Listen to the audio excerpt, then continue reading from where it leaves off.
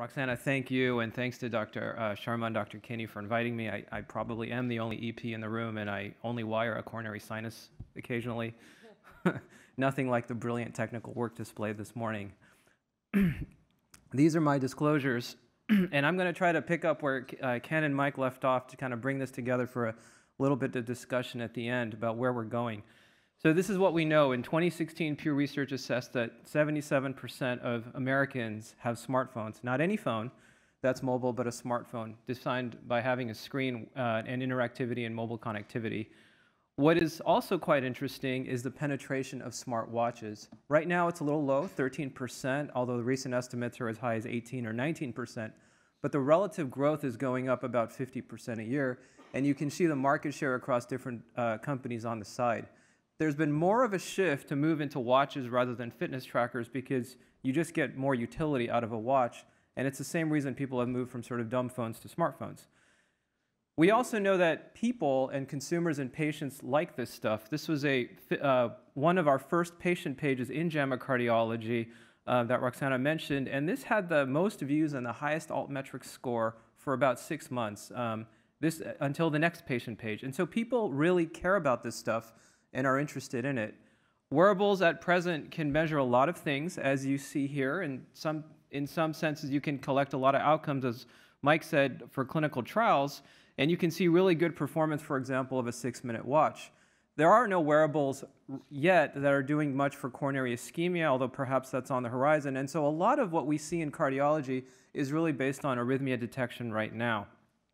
Arrhythmia detection has made a lot of progress, going from just simply transilluminating your finger with the flash or the light next to the camera on the phone and getting a heart rate no differently than plethysmography, all the way down to irregular rhythm like you saw with Ken, ad hoc ECGs, and some blended models that I'll talk about as well.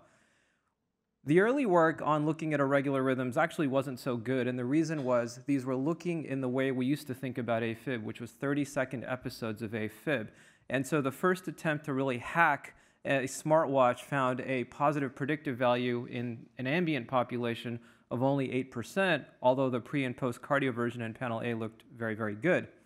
Ken has really mentioned this, and we can talk more about the discussion, but recognize that Apple is not the only elephant in the room anymore working on this. You can see Garmin, Fitbit, Samsung, and of course AliveCor, that's more in a disease management space, all going after AFib.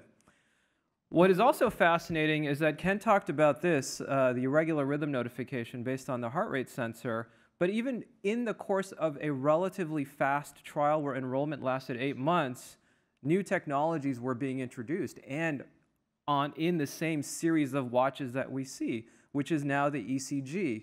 It turns out, if you go back in history, one of the first ECG watches was in 1994 by the company that made Instrumetics. They made the King of Hearts Holter. And what you might notice here is a phone port, which was used to connect this to a phone jack so you could fax your physician the ECG, and a memory download, because I think this could only hold 8 ECGs or so at a time. So obviously, this had no uptake, otherwise more of you would know about it. And so how did we get from the one on the left to where we are in the middle with Apple, AliveCor, and other brands? And I'm going to show you that it's really these 4 things that are paving the way for us to use these devices and figure out how to implement them in the real world. There's lower manufacturing costs of the hardware. The hardware is actually quite cheap. We've moved away from phone ports and fax machines to cloud computing, artificial intelligence for pre-diagnostic diagnoses, actually, and a completely revamped and revitalized regulatory perspective on these technologies. And AI should not be diminished. This is from Sid Mukherjee, who's across the way and wrote this in the New Yorker back in 2017. But if you look at ECGs and artificial intelligence, it turns out that deep learning, which is good at recognizing pictures, is remarkably well suited for ECGs. We tried to train a deep learning model using data from the iRhythm Zio patch, and we used a gold standard of 9 cardiologists, 8 of whom were EPs, and they're all practicing. And what we found is that the predicted neural network label did very well against the ground truth of this committee of cardiologists. And you can see where they might have misclassified things. It's basically, this is truth. What is amazing is that if you compare the committee consensus label to now the average cardiologist, a whole other set of average physicians, regular cardiologists who just read ECGs, the deep learning model did better. And the other interesting thing is that when the neural network made mistakes, it made the same mistakes that humans do. You can see these patterns. So for example, you might misclassify AFib as SVT or sinus rhythm with these boxes, and you see that here as well. So if you can train a model to be at least as good as a human and make the same predictable errors, that's really when artificial intelligence starts having legs to be used in healthcare.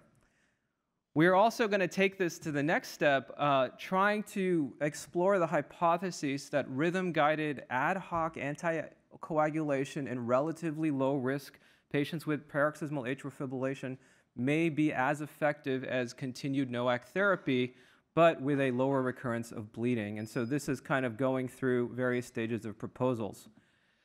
There are other ways of thinking about AI, which is when you take a known measurement, but you use it to make a new diagnosis. So the Mayo Group with Paul Friedman has published this, which is to look for LV dysfunction based on a 12-lead ECG. And you may think that sounds crazy. How can you tell what the ventricle is doing from a pump standpoint from the electrical activity? It turns out it works very, very well, and these deep neural networks can find things and see things that we can't. The same is true for hypertension and sleep apnea with heart rate variability, as you see here. When we move away from arrhythmias and you look at heart failure, this is one framework of looking at sensor-based models for heart failure. And we also know that in my world of EP, we are moving to Bluetooth low-energy devices. And so the idea here, this was first created for remote transmission. So if you have patients who have a device, they have a remote monitoring console on their nightstand at present, that's going to go away, and they're going to transmit on their phone. But now that brings new dimensions where you can get additional patient-reported outcomes, the patients can see their data, and again, this can be transformative, not just for care, but for clinical trials. Whatever can happen in the atrium, we can think about extending to the ventricle, and this is photoplethysmography during an EP study with VT, sinus rhythm, pacing, VT, and VFib, and you can see what happens to the PPG signal. And so the question is, can you train a deep neural network to recognize this as VF or cardiac arrest, and not that the watch is loose on the wrist or the watch is sitting on the table? And in fact, you can, and it's being done, and this can be used to connect to a cell phone, call EMS, get bystanders to help you. And so this is also being explored by several companies as well. This stuff is not perfect. It has some challenges. These are some real cases. This is a patient who had syncope recurrently, who went to her pain management specialist, who thought she was over-medicated on her opioids. She said that's hogwash. She went to Best Buy, she bought a watch, and she diagnosed herself with this and brought it over. The problem is that the AI models and the FDA approval isn't comprehensive yet for all arrhythmias, so this comes back as inconclusive, and only someone who understands how to read these would know that this was VT, which is in fact what she had, very, very, very fast VT. This is a patient who had syncope while running. He saw me in clinic. I noticed he was wearing his watch. It said that his heart rate went to 183 at the time that he fell. His EP study and his whole workup was negative, and because you can't see the waveform, you don't know if this is truth or artifact or anything else. And so these are some of the challenges we have to face. Finally, some things just don't work. This is a company called Scanadu, which had a bunch of investors believe them when they said that if you shine a light on your forehead, you can measure blood pressure. It didn't work. The company has since been nicknamed Scamadoo for good reason. And so not everything works, and you really have to look at things. This is from the New Yorker. You can't list your iPhone as your primary care physician, something we all contend with some of our patients. And so then the question is, who is going to be that doctor when you have devices? So this is the model now, right? Someone sees their watch. We all have to deal with it. We might say we're getting too many notifications, although it's quite low, and we may prescribe additional diagnostic therapies or treatment. The next model, and the model I think that is in some ways both a threat and an opportunity for us, is telehealth. If you could just press a button on your phone and pay $50 to be spoken to by a trained clinician right away, would you do that? Well, the answer for the millennial generation is they value convenience over pedigree, and the answer is absolutely. And if we were able to train a large group of internal medicine and family practitioner doctors at American Well to handle the Apple Heart study, this can surely be scaled for clinical delivery. But here's the next step, which is the tech companies and the retail companies getting into healthcare. And in fact, this is being prototyped in China by Ping An, good doctor. This is an AI booth where there's no doctor, there's no oversight. It's you go in, you give your symptoms, it spits out whatever drug it thinks you need, and it's all automated. This is from Best Buy. This is going to be coming to you where these kits will be sold so that you can take your kid's temperature and have the telehealth visit. So this all is an opportunity. If we sit on the sidelines, we will be completely disintermediated. So I'll close with the fact that wellness has really, wearables have moved beyond a wellness state into really a pre-diagnostic or diagnostic state, starting with rhythm assessment, but much more. The integration into clinical care is early and a bit of an unknown. For arrhythmias, ECG is the gold standard. We don't treat based on irregular rhythm notifications, but as I've shown you, and Mike and Ken, there's a whole new world and a whole set of opportunities for all of us to pursue. Thank you.